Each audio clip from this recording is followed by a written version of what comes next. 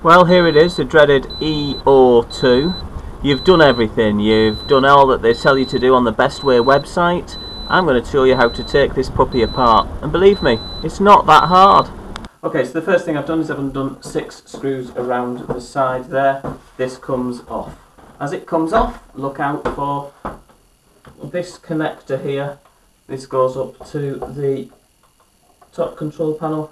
Press the little switch, the little flick thing, that will come off. You don't need that anymore. So looking in here, we have got this is plastic safety cover over the electrical items. This is a 12 volt power supply to the water pump. This is the air pump. And this is potentially one of your issues with the error 02. This is the water sensor. So I shall now take that apart and show you. You can see here I've already changed the sensor on this one once before. So first thing to do is we unclick that. Difficult to do with only one hand. We unscrew this little screw here. This is the sensor that you can change, linked in the description below as to what its part number is. You can order one of them. It will cost you around about, in the UK, £10, and is a magnetic reed switch. So there's a magnet underneath in that little mechanism, which we'll look at in a moment, that closes this normally open switch. Okay, oh, incidentally, great way not to be scared is you can see that this is a black connector. There's another connector here which is red, and under here we'll see everything is also labelled, so it's impossible to put these back together wrong, which I quite enjoy. Okay, so I'm now going to take that off. I've put the sensor back in here. It was literally just 4 screws. This comes off. Mind your rubber ring there, that's your seal. And in the bottom of here is the magnet that activates the sensor. Sensor's back in there, magnet. The water flow pushes the magnet flat like that, and there you can see it's the same shape. Pushes the magnet flat against the sensor and activates the flow sensor. So the way to do that is to put a meter down those 2 holes there, and it should be, when that's normally open, there will be no resistance. When you close it, you will see that there is a resistance on that. So, also a good thing to do, have a look, is there any hair and stuff stuck in there? There probably shouldn't, and there probably isn't. Next, I'm going to take off the cover here. I've taken the 2 screws out of this one. That just lifts up, no problem. Now you can see here, everything's labelled. There's a nice A, B, B. See that? Yeah. C1, I believe. C2, D, E, E. And on the back here underneath there, can't see just at the moment, we have got exactly the same written. I'll tell you what these are while we're here. Heater number 1. Forgive me. Heater number 1 are these 2. Heater number 2 are these 2. Power into the device. Pump and power to, air pump and power to the water pump. I'm going to undo these row of screws along here, and then we'll take out this control unit. You can see here that these are spade connectors. You just need to undo the screws just a little bit. And oddly enough, for all that there are points down there to screw this in, on my unit this wasn't screwed in at all. But that's okay. Remember the red and the blue I was telling you about? Just disconnect them. The blue, incidentally, that's a thermal cutout switch because that unit is the heater there. I didn't mention this earlier. This is the reset switch for the temperature. It goes through just a little magnetic to this little switch here, and we do also need to take these two spade connectors off in order to liberate this. Right, so that is now liberated. Did I call that a thermal reset switch? I hope I did.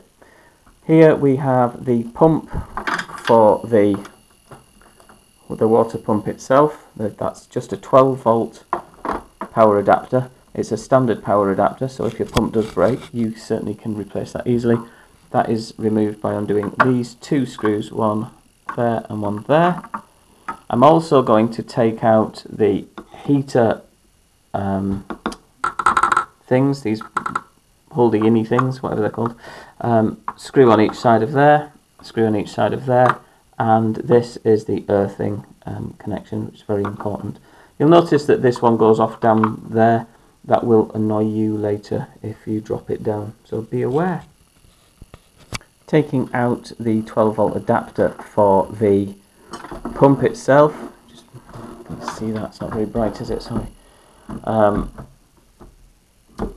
This here is a simple twist off plug, which I'll do with my hand.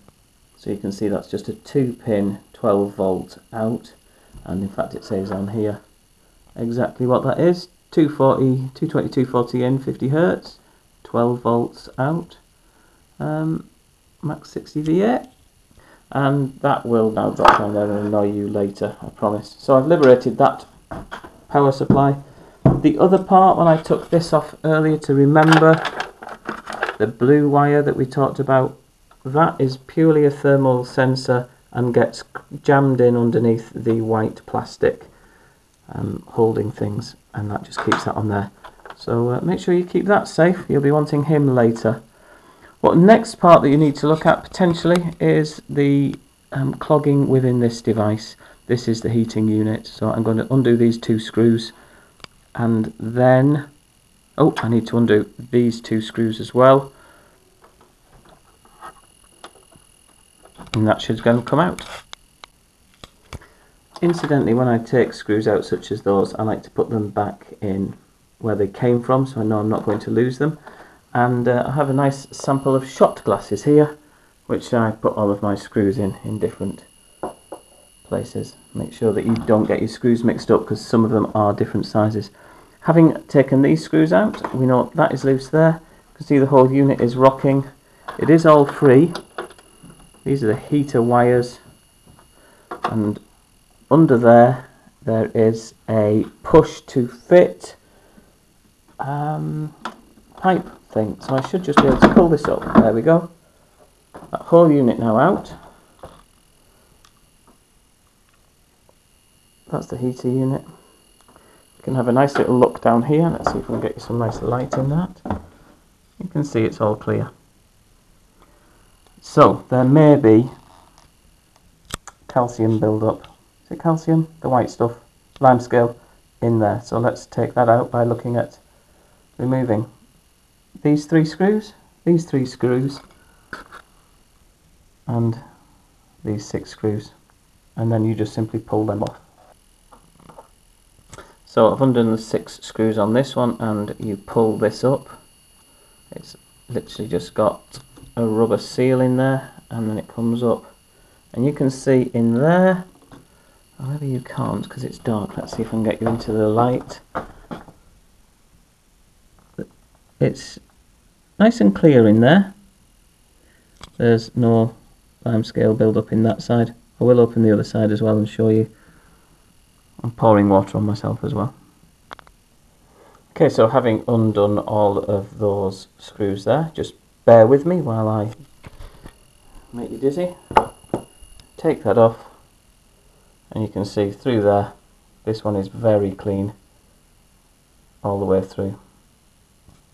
So I'm now going to put this end back on, and I'm now going to reassemble that.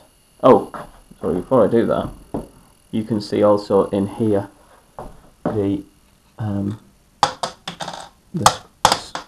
screws falling on the floor, but also in there is potential cloggage areas, and I'm going to pick those screws up now and put it all back together again.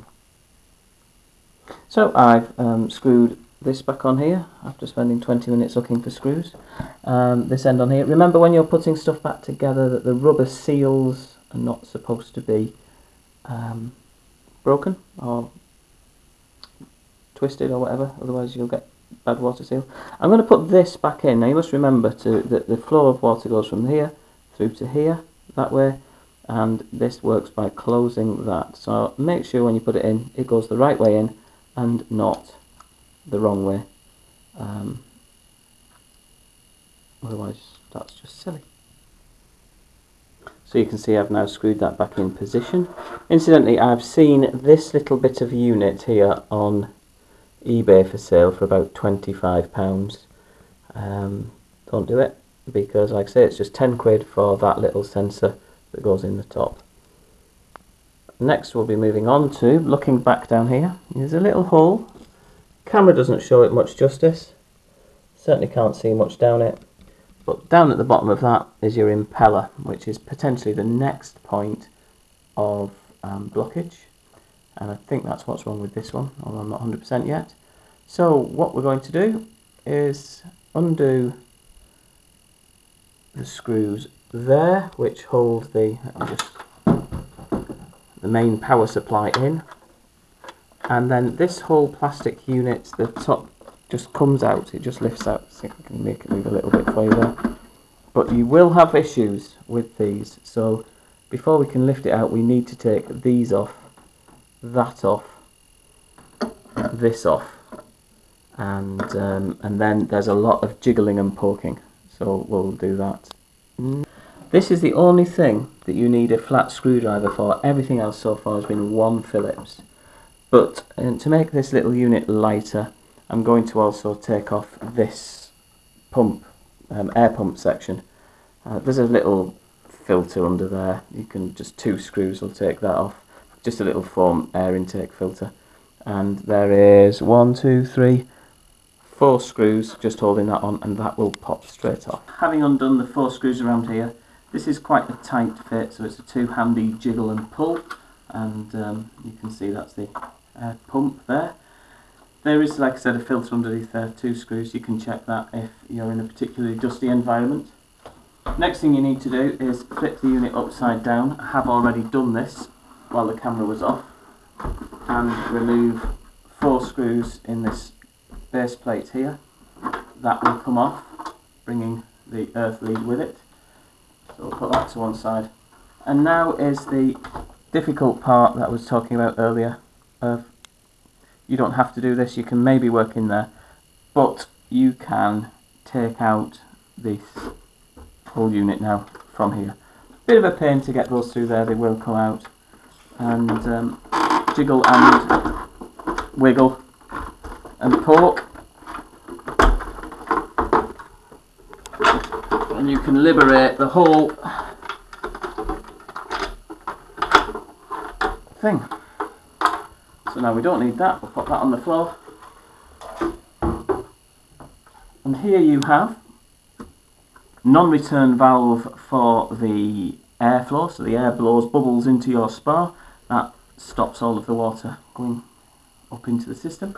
And this is the other thing that you might need to look at if you're getting error or 2. So I'm going to take these screws off.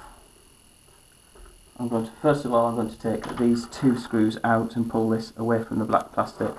Then take those screws out, and then we'll have a look inside it.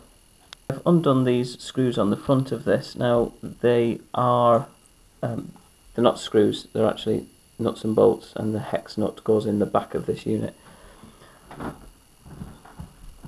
And we can simply pull that out there now. Well, I could if you had 2 hands, just bear with. Boom, and as if by magic, there it is. This is the impeller, 12 volts, and it's magnetic, comes out.